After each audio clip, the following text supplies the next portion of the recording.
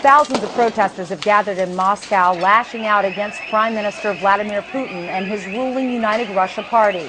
The unrest stems from widespread reports of ballot stuffing and irregularities in the vote count in Sunday's parliamentary election.